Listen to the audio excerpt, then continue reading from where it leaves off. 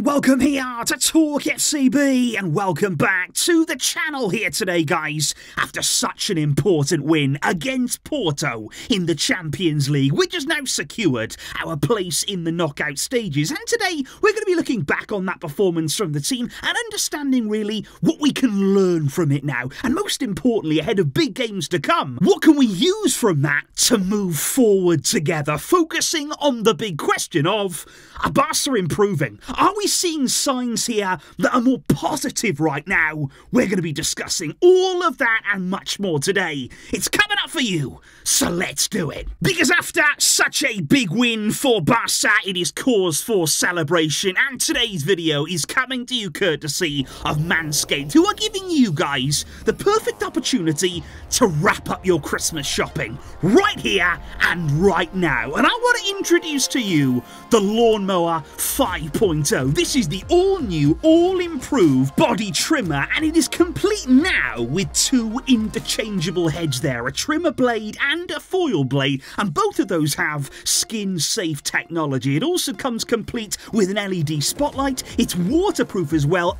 and guys, it has a special travel lock on it there so that it doesn't start to make some kind of strange noises when it's inside of your luggage. That can be a little bit embarrassing, but I think it is a fantastic gift there, whether it's a dad, an uncle, a brother, a friend, or maybe you just want to actually buy a gift for yourself. You know, you got to love yourself. That's really important too, and you have to look after yourself, and Manscaped basically help you do that there. There is so much to choose from over on their website, so many different products, so many useful tools there that I'm sure you guys can make the most of, and if you follow the link in the description down below today, that will actually take you straight over to manscaped.com, and that will actually select the best discount for you. It might be 20%, it could even be 25% there on the discount. There's lots of offers flying around right now, and I'm sure that you guys can pick something out. I really appreciate the support from you and from Manscaped too. But indeed, guys, if we do indeed kick off now by talking about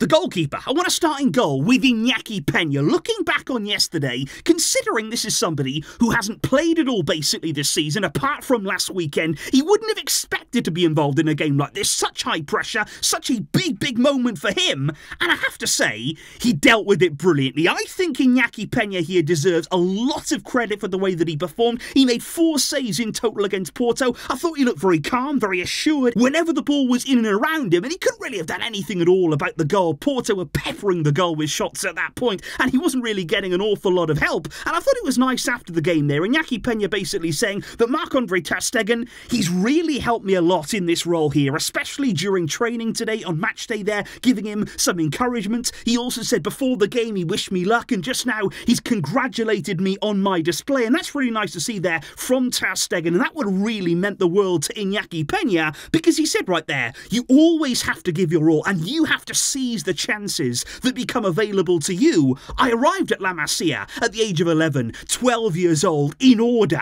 to be able to play and to be able to experience matches and nights like this, and that would have been an absolute dream come true for him out there last night, although it is being reported right now that ter Stegen, he will be back in time for Sunday against Atletico Madrid. It looks as though he is going to be able to return to the team, and that would of course be a really big boost and a big moment for us. But I also think Peña has really done himself no harm at all here. He's handled himself well, he's stepped up where needed, and especially for his future in the game, that's vital for him. But if we move on now to defence, and I want to say, Captain Ronald Araujo, he was wonderful there in our backline. I think in a game like this, guys, there is absolutely nobody in the world that I would want more than him to be commanding my defence. He is such a leader, he is such a calming influence there, he's always there when you need him most. Araujo will just appear, and there have been a few rumours in the media today linking Bayern Munich with Araujo. Apparently there, Tuchel is a big fan of him, but let me tell you right now, that ain't happening. Barca have no intention of selling him. That is not something that is even on their mind at all, and obviously Araujo, we know, he absolutely loves it at the club. He really does play for the badge every time he steps onto the field, and Fabrizio Romano today actually has said that Barca plan on offering Araujo a new contract very imminently, so there's no need to even go into. No need to even think about the rumours linking Araujo away from the club right now. But I also want to talk, though, about Jules Koundé, because even after the game yesterday there, guys, he came out in the media, he said he's very happy for the win, of course very happy for the team, but he did say again, I'm really happy to be playing as a centre-back. That is the position that I feel most comfortable in. And of course, it's not the first time that we've heard that from Koundé. He regularly says, you know, that's where I want to be playing and not at right back. But as we said in the review, I did think he looked shaky last night, and I did think there was a few mistakes in there that could have really led to bad moments for us, could have led to big errors there in front of goal, and they have started to just creep in over these past few weeks, and that was even after a great start to the season from him. And I'm sorry guys, but the very last defender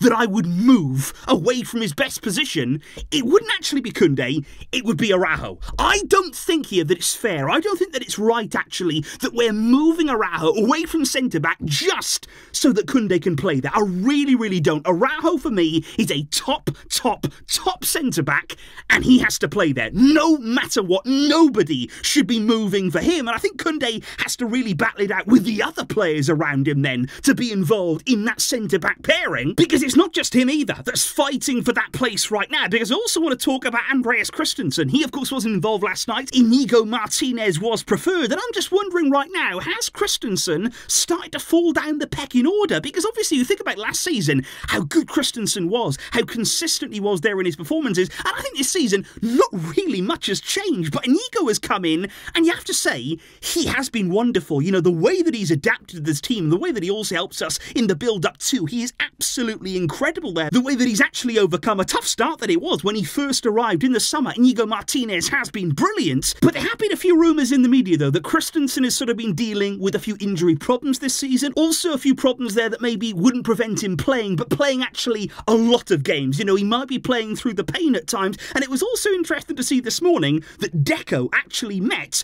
with Christensen's agent at the club, and that was really interesting to see what that meeting may or may not have been about there, playing time, maybe other topics, but I actually think in general, guys, it's a nice problem that Xavi has here, whether we're talking about Christensen not playing, whether we're talking about Koundé at centre-back, we have so many good options, so many incredible players there, all vying for 2 or 3 spaces. That's what you want as a coach, and that means right now that finally, at centre-back, we've got incredible depth, which I think is very interesting, because then we move on to the full-back areas, whereby we've got so many great centre-backs, but at full-back, we are quite light right now. And I thought it was interesting to see the left-back situation too. Alejandro Balde, another player that wasn't involved from the start, and has also been suffering quite a tricky season. You know, he hasn't been able to find the same consistency that we saw from him last season, especially there, the effectiveness in the final third. And of course, Cancelo last night playing at left-back, you can't really deny that was a great choice from Xavi there to actually open him up, to sort of use him as the free man. A lot of the time there when we were in possession of the ball, it was Cancelo who was finding the pockets of space and was really hurting Porto,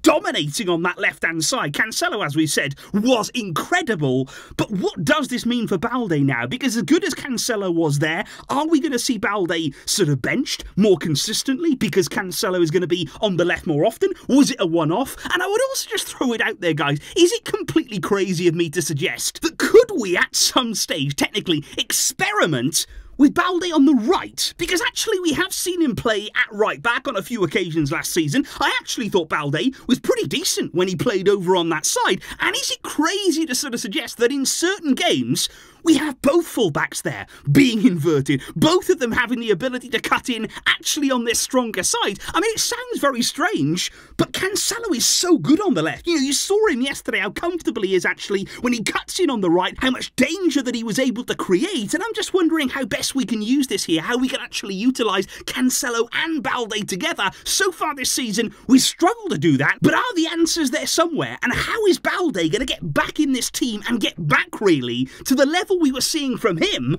just last season? Because then there's the midfield, and I actually think, guys, in terms of our midfield trio, in terms of the kind of setup of the team, I think there's still a lot more that we need to do in terms of creativity through the middle there of the field. I think there's more that we can do in terms of creating chances for our attacking players, and I think in terms of control as well, we need to be able to dominate more periods in games, actually to pen our opponents in there and be able to sustain the pressure, and I think the midfield is very, very key with that. But in terms of effort in yesterday's game, You can't fault them. You cannot say a word there about the way that midfield really covered the ground yesterday, and they had to.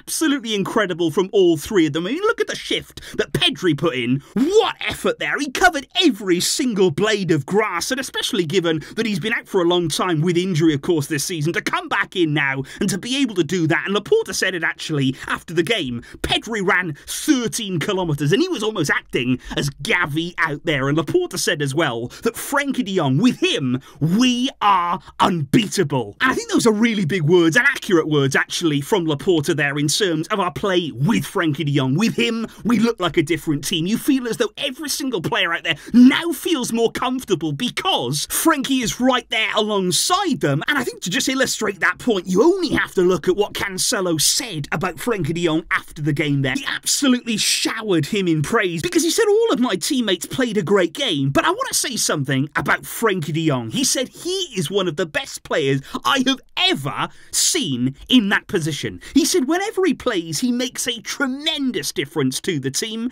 and we are so happy to have him back. And just remember here, in Cancelo, he's played at a lot of top teams, around a lot of absolutely phenomenal players in midfield there, and yet he is saying Frenkie is one of the best he has ever seen. Those are huge words and accurate for the impact that he has right now on this Barca side. Which then leaves us with the attack. Because actually, guys, I would say yesterday, for the first time maybe several games, we actually created a lot of chances. We had a good amount of opportunities in front of goal. We put pressure on Porto. We were fizzing shots in and around the area there. And once again, we're talking about taking them. It's about efficiency. It's about being clinical in front of goal and making the most of those chances, and especially making the right decision at the right time too. Because we spoke in the match review about Robert Lewandowski. I don't want to pile in on him too much, but I really did think yesterday that he just looked off the pace. He didn't really look ready for this kind of game, the high tempo, the high intensity, the ball at times again bouncing off him, a loose touch here and there, wasn't helping in our play, and he wasn't really getting inside of the box where you want him.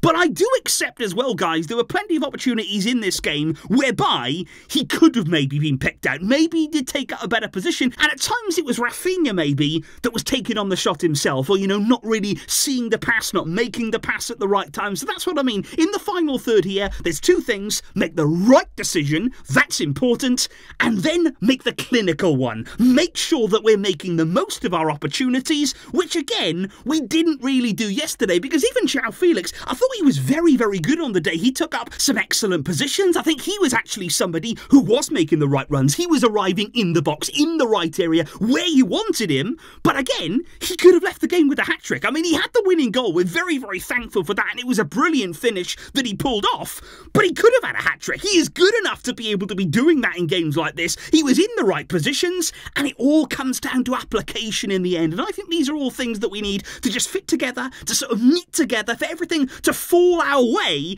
And if we can get that, we may be looking at a more dangerous team. We may be looking at a team that can put games beyond doubt. That's what we're striving for, and that's what we need from all of our attacking players, because as I said yesterday, Cancelo's finish from a fullback was one of the most clinical pieces of play we've seen in weeks. However, does this mean that our problems are solved? Does this victory over Porto here, and the significance of it, does that suddenly mean now things are okay? Barca are feeling good, they're looking good, everything is going to be all right. Well, let's listen first of all to Xavi, because he said problems at Barca, they're never solved. He said, I do feel satisfaction rather than feeling liberated today, because I wasn't feeling cornered. The feeling is one of joy and tranquility. It's a day to congratulate the club and the team, because this is the process of the project there. So Xavi, I think, feeling very happy that we did get the job done, but obviously even he knows that it doesn't mean everything is solved overnight, because he even went on to say there are still many things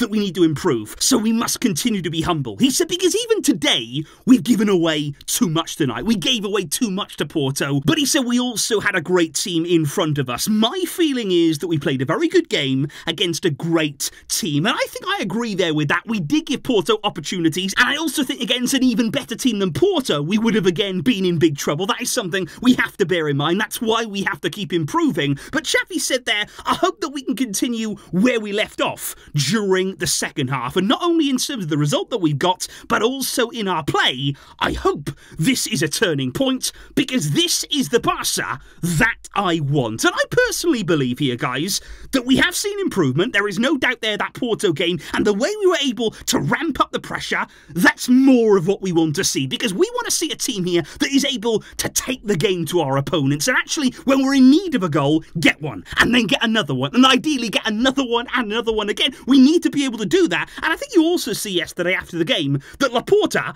clearly backs Xavi. He has clear faith in him there. He has clear confidence in him, and he desperately wants him to succeed. We all do, but I just think we have to keep seeing these steps forward now. I think personally for me, guys, it's no good here winning this game, showing a few positive signs, showing a few signs here that we're heading in the right direction, but then on Sunday, if we fail to turn up, it's one step forward, two steps back. We cannot afford that to happen. What we need to do now is game by game, as we keep progressing, as we keep moving along in the season, we need to keep seeing that improvement. Keep that level as consistent as we can. Try and keep our players fit and available. I know that we can't control that, but hopefully we can. And then maybe this is the start of a turning point. Maybe we can start to build some momentum. Maybe the confidence will come back, especially in our attacking players. And even as well, don't forget maybe, with the addition of Vitor Roque adding more goals to this team, then we can start cooking. But only time will tell, because we have a big game coming up on Sunday, an even bigger test, I would say, at home against Atletico Madrid. And only in that game, really, will we truly find out whether Barca are on the right road, whether we are really improving, and whether we are ready to take that next big step. So please, guys, do let me know in the comments down below. Do you feel that Barca are improving? Do you feel as though this game here, such a significant moment in our season, qualifying there for the knockout stages, can it be a turning point? Can it be a catalyst here to get us back on the right track under Xavi? Do let me know all of your honest thoughts down below and everything you made of the game yesterday. Who stood out for you? What do you expect heading into that Atleti game? I will see you soon, of course. We'll be building up to that one because it is such a massive match. And I thank you indeed, guys, for all of your support. Big shout out today as well to Manscaped for their incredible help. I'll catch you soon with more videos to come, but until next time, as always, Visca El Barça.